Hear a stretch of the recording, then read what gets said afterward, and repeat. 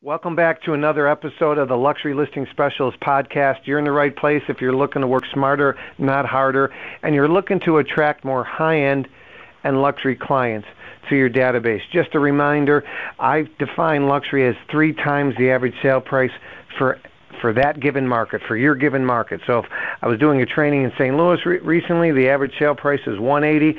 So 180 times 3, the average sale price is around, so luxury would be starting around the 540 mark. Again, 180 times 3 is 540.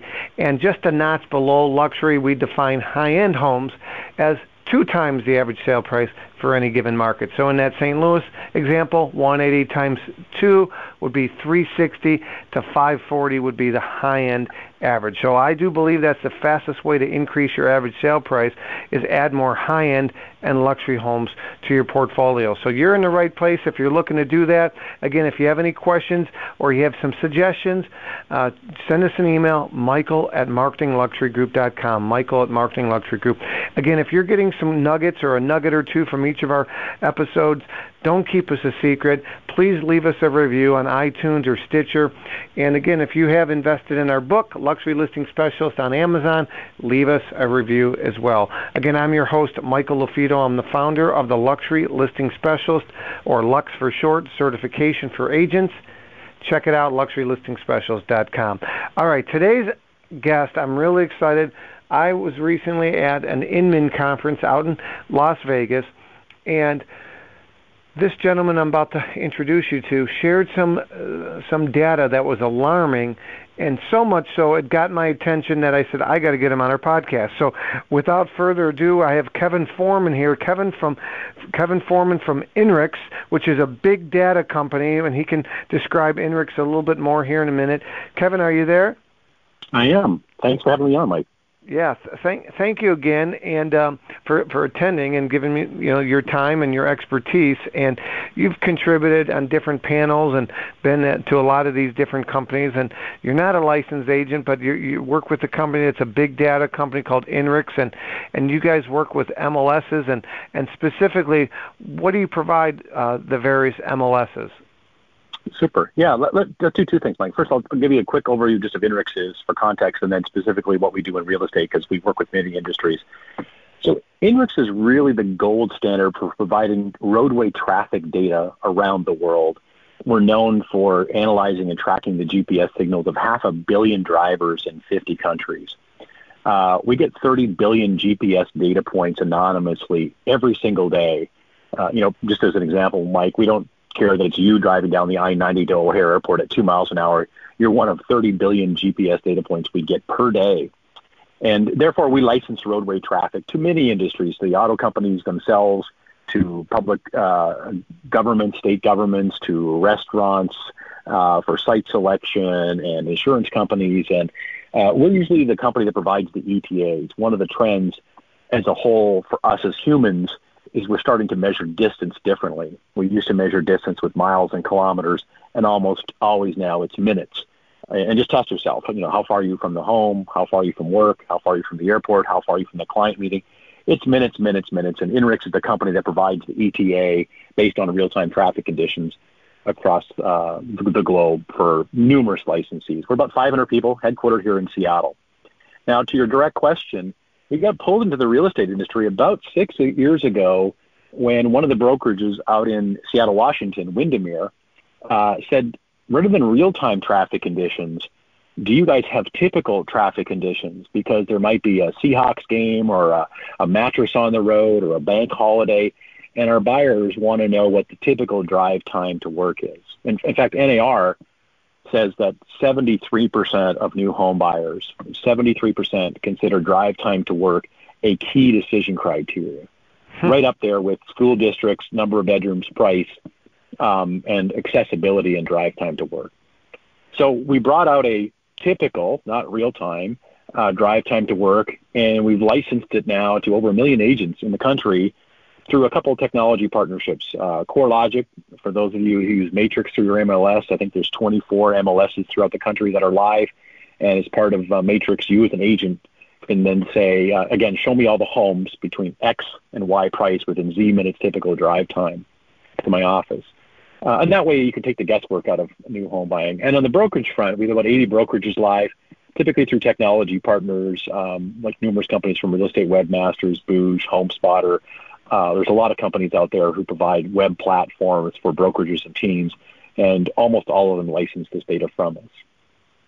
So that's how we got pulled into the industry, and it's been 6 years, and sometimes it feels like 2 days because I'm still learning rapidly about a lot of different interesting parts of this crazy industry we call real estate. That's drive times and typical drive times. That's very interesting, and it's in today's day and age where I do a lot of traveling. I speak on a lot of different stages, and I don't have GPS as far as the connected to the front windshield anymore. It's on my phone, right? And I use the Waze app, right? And so that's a real-time app based on road hazards and if there's a Seahawks game in the area or whatever.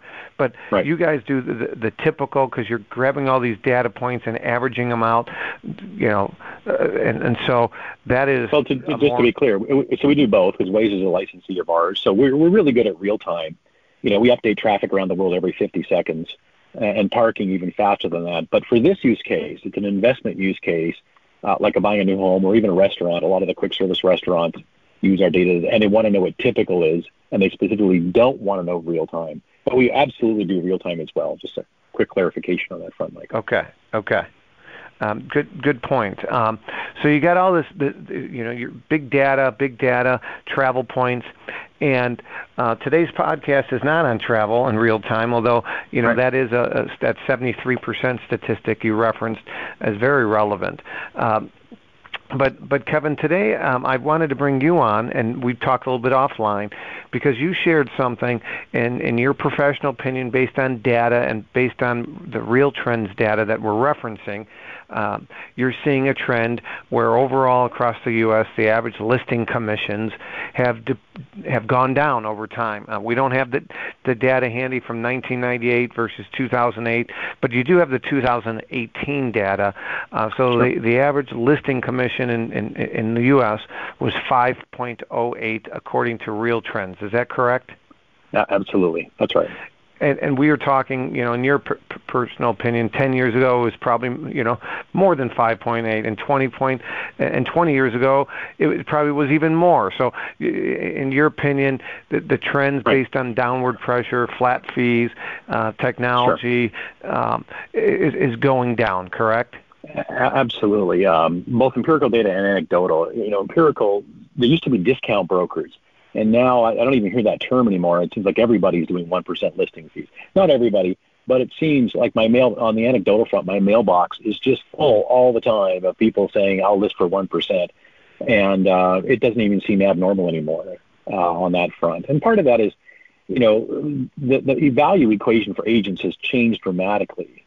And, 20 years ago, I used to go to these buildings on the side of the road called Remax and Windermere and, Century 21 and look at green pieces of paper called MLS listings. And my realtor would actually help me find a house. I'm going to postulate now that most people don't need the realtors to find them a house. They need them to show them a house and negotiate and go through the process and hold their hand and sometimes be a shoulder to cry on and really be a consultant, but not in the spirit of finding a house. Even an example is my wife and I lived in Boston. We came out here to Seattle. We looked at 200 houses online and felt like we really did due diligence. We found the 4. We hooked up with our real estate agent and we showed the 4 and found the 4 and away we went. But we didn't need her to find the 200 houses that we looked at. It was fun. We sat on our couch and looked at houses and discarded them because they were the wrong school district or affordability or bedrooms or drive time or whatever the case might be at the time. Or you didn't like the look, right? You didn't like the pictures, the floor plan, a lot of different factors. It's just, I tell people all the time, real estate, we are basically in a Tinder industry. You're on your smartphone, you're on your laptop, or maybe not laptop, but on your tablet, and you're going to swipe left or swipe right, just like they do on Tinder when it comes to your buying process. Do you like it or you don't like it? You know immediately. Right. Well, it's a complete waste of time when people come up and see the curb and then turn around and leave. And again, I wish I had actual data on this, but I speculate that those, what do you call the term, Michael, when you drive up and see the curb appeal and then just turn around and leave?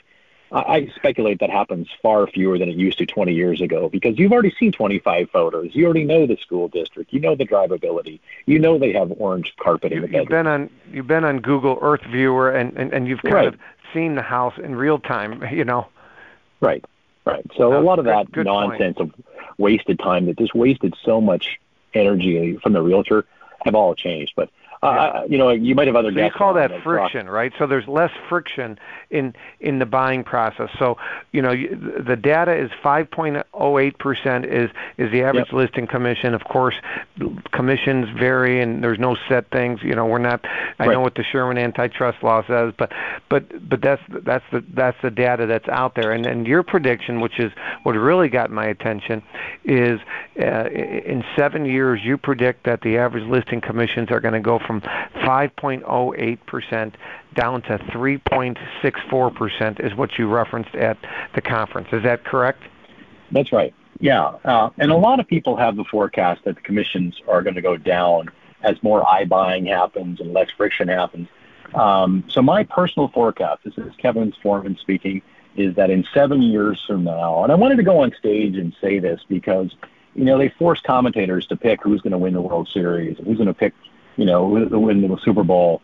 And too many of our colleagues in the industry don't sort of put the neck on the line. I think they're going to go down to 3.64%, only because of iBuying and friction-free and the amount of money that's coming into the marketplace that allow people to hold their breath underwater with these new business models. But the point I wanted to really drive home, and you're about to probably get here, Michael, and I'll be ahead of you, is that people often forget the other part of the equation. I also forecast that the unit transaction volume, and this is good news for all of your audience listening, is going to go from 5.3 million homes sold per year to 7.7 million homes sold per year, which means the overall pool of commissions goes from roughly 75.3 billion to 77.5 billion, or 77.5 billion overall. So the commission pool actually gets bigger. And it was very frustrating to me as I listened to people who aren't quite set up to live in a world of 3.64% average commission, to realize it's better in many cases to have six $20 bills in your wallet than to have two $50 bills in your wallet. And as I talk to realtors and brokerages and managing brokers, there's this tendency, no, we need to have two $50 bills in our wallet because that seems like a more rich or a better business model than having six 20s. And so my advice to brokerages and others are keep your overhead low, keep your overhead down. I want to use a couple of examples, if I can, just to highlight this point of changes in technology, if I can, Mike, for your audience. So Geico. Geico's a great company. In my opinion, they save you 15% in 15 minutes or more, right? Do you know the company? Yes. Oh, yeah. Do you know why they actually do save you 15%? And do you know why and how they do this?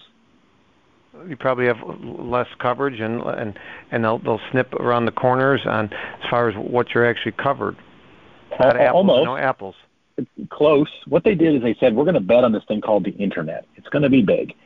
And they took out $100 million of cost structure by not having sales reps out next to your dry cleaner and your Starbucks in the strip malls. State Farm is out there, Allstate, Nationwide. They all have this very expensive sales force.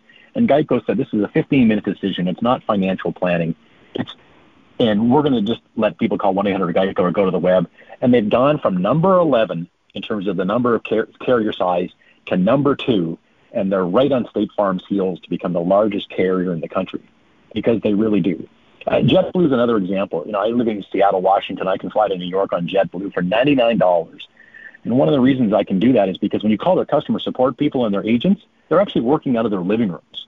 And where United and Delta have all these overhead costs of these buildings and call centers and insurance and parking and liability. And both Geico and JetBlue leveraged a platform change called the Internet.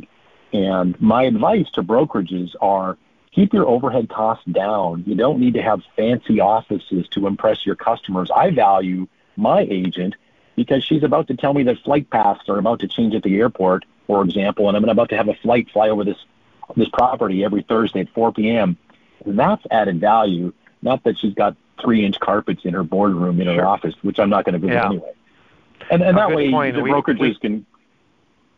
Good. Yeah, we talk about that all the time, benefits versus features. Benefits, how are they going to benefit? So when you go on the listing appointment agents, think about the most listened to radio station that your consumer listens to, WIIFM. What's in it for me? All they care about is what are you going to do to save them time and aggravation and get their home sold faster for more money? Or if you're representing a buyer, what are you going to do to get them their dream house that hasn't been picked over by everybody else, so it might be an off-market property at the best price possible? So those are benefits. That's how you benefit them versus features. Features would be your awards, your plaques, all these other things. So benefits, not features. And so, what I thought was really intriguing and some great data and great insight from you today, Kevin, as far as overhead and the friction-free and iBuyers and all these trends that are disruptors in our industry that might be driving the overall commissions down, in your opinion, down significantly over the next 7 years. But for the listenership, I just want to reiterate to you, again, if you had, in most marketplaces, the 4 primary price points of homes that are in any market are entry-level, average-priced homes, high-end homes, and luxury homes. And literally, if just by adding more high-end and luxury homes to your sold portfolio, you can increase your average sale price, you can net a lot more income or commissions, even if commissions do go down. So, Kevin laid out a potential problem, and I'm laying out to you the potential solution. The potential solution, if commissions do go down, is you increase your average sale price, work smarter and not harder. You can actually net more money even if commissions do go down. I will tell you the other benefit of luxury is it's a little bit, I don't want to say it's its own bubble and luxury is protected, but it is its own animal. I go to these big conferences. I've seen all these people speak. I mean, I had a gentleman say that he thinks 50% of all transactions in 5 years are going to be iBuyer transactions. If you don't know about iBuyer, it's a totally different animal. But what I can tell you is when I really push these people, Kevin, they don't have the data when it comes to high-end and luxury for iBuyer because it's protected. It's a different little bubble.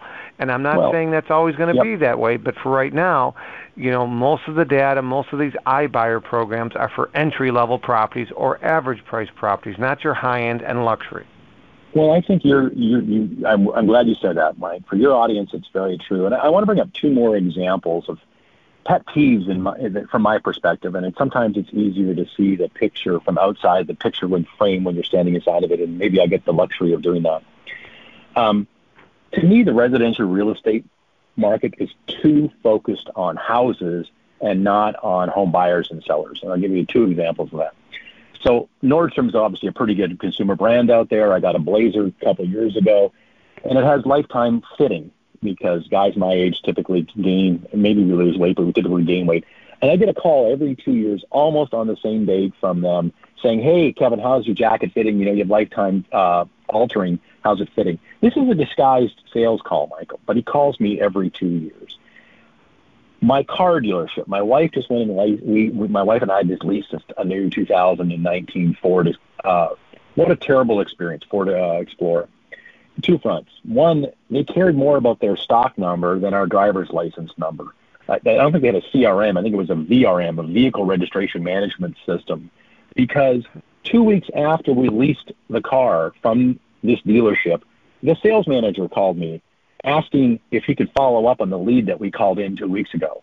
He didn't even realize we bought a car from him. How's that for a bad system and process?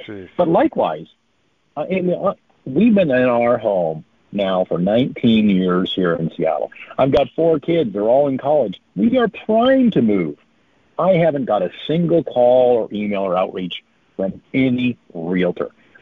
My broker agent that we transacted with 20 years ago, she has long forgotten me. Why? Do you remember her name out of curiosity? Don't mention it. I don't. I'll get you a different experience, a different time in terms of, in all fairness, we came out for our house hunting trip, and her mother was ill in Dallas, and she didn't even come, and we didn't even meet her. We flew out from Boston, we bought a house, we looked at 4 houses, we bought one, we negotiated. She never came to our closing, we never even met her. And we bought the house in 48 hours. happily ever after. But my point is, the brokerage doesn't even know our contact information. And how can somebody care more about my suit, which is $600, or our car, which is $50,000, which they didn't care about, or our house, which is, like several $1,000,000, and no one seems to care about Kevin Foreman or his wife. And I don't want 100 callers calling this, but my pet peeve for the industry, and I think your bubble and your marketplace for your listeners is really true, care more about the home buyers and sellers than the house. And I think, as I look at all the CRMs, most people have data on houses, not people. And Zillow's a good example, right? Zillow knows all about my house, but doesn't know anything about me. Your listing audience should know everything about me and my wife and my family. And that'd be my sort of pet peeve for the industry. And I think your audience is obviously successful because they do that. Well, you bring up a good point. So a couple things. First off, I mentioned the most listened to radio station that the prospects listen to is WIIFM. What's in it for me? Well, the most listened to radio station that agents should listen to is AAT, All About Them. Get to know your clients, what they like, what they don't like. Stay in communication. Kevin just shared with us how his agent didn't stay in communication, and that's very important. The other thing that's really important is you need to know what a client is worth to you. Okay, so this gentleman at Nordstrom that sold you the coat stays in contact every 2 years because, like you said, it's a camouflage sales call, but he understands what is a sale worth, not just one time, but a lifetime value of a client is really important. So, we talk about it all the time that if somebody on average buys and sells a home every 7 years, every 7 years, well, don't just look at it as one transaction, but look at it as if you communicate with them and you get one referral from that client and they buy and sell 7 homes through their lifetime through you. I mean, just do the numbers. The numbers can get really sick, but you do it for the right reasons. Treat people the right way, and good things will happen. Don't treat people as if you're a salesman. A consultant will talk someone out of the purchase, right? A consultant will say, Kevin, based on what you and your wife had told me, this home doesn't sound like it's what you're looking for. Now, ultimately, it's Kevin and his wife's decision. But again, by the time somebody is 30, their first average transaction price, I have all the data that we've, given a lot of different data as well, Kevin, but if the first purchase is at age 33 and they buy and sell a home on average, according to NAR, every 7 years or so, you're looking at literally 10 transactions. Well, you might do the math. That's 70 years. That's not 10 No, they buy the first one with you. They sell the last one with you. But everything in between, they buy and sell. So those are double up transactions. Right. Okay. Right. So that's 10 transactions from the age of 33 to 78. And again, if they give one referral client during those 45 years, that's 45 referrals from one client over the lifetime of the relationship. So I'm getting off on a tangent, totally different from what we're talking about, but I'm very passionate about don't look at your clients as a transaction, okay? Look at them as just that, a lifelong relationship, and be a consultant with them, and they'll cheerfully refer clients out to you. So I got off of a tangent. Let's circle back to our main topic. And so you're a big data company, and you really got my attention based on 5.08%, the average listing commission based on real trends, and all predictions and all models are that average commissions aren't going to be going up. They're going to be going down, and you believe that they're going to be going down significantly, 1.44% over the next 7 years, based on less friction, the transaction being smoother, iBuyers, all this other stuff. So agents and then the punchline is, but don't worry, the jackpot pool, the total available market, is going up from 75 billion to 77 billion, because those transactions will go. I actually have the math the other way, from 7 years to probably 6.5 years. And people will move faster. In every industry, when the price of the service goes down, the volume goes up, with the exception of, cancer-fighting drugs, and there's a few others in the pharmaceutical marketplace. But, whether it be the consumption of music or a restaurant food or whatever the case might be, If you look at McDonald's, a good Chicago-based brand where you are, Michael, correct? People didn't used to eat out all the time, and McDonald's said, let's put these burgers by the side of the highway and pre-cook them because people are fast and make them inexpensive. And now look at how much of our overall food wallet people eat in restaurants now versus 100 years ago, right? It's substantial. It's like 19% or somewhere in that range. It used to be like 3%. It used to be a big thing to eat out with your family. Now most people eat out all the time on a regular basis. Yes. And it's partly because the fee has gone down, and that was the headline I wanted to reach, because there's so many panels and sessions, and your audience will read the same thing of, oh my gosh, the sky is falling because commissions are going down. My advice to people is build your model to understand that commissions will go down, but velocity has to increase, and velocity will increase, and people will spend. I have talked to so many of my colleagues who would sell and buy again, but they don't want to walk away from $45,000 of transaction costs called commissions. And therefore, they're just going to live in their house until they die, and then the kids can then have the money, but they don't want to move to a condo because just $40,000 is material value to them in many cases of their net worth, and they just don't want to give up $40,000 in terms of commission. If they only got to give up $25,000, they might do it. And, it's just a sliding scale. So my overall message is don't worry so much, folks, that the commissions will go down, because the volume will go up. And that's the second line that I just never heard in most of these panels I attend. So it's not that the sky is falling, but you have to reorganize yourself to understand high volume. And as you said now 4 times, add value, building, fancy offices for your teams with thick carpet isn't adding value.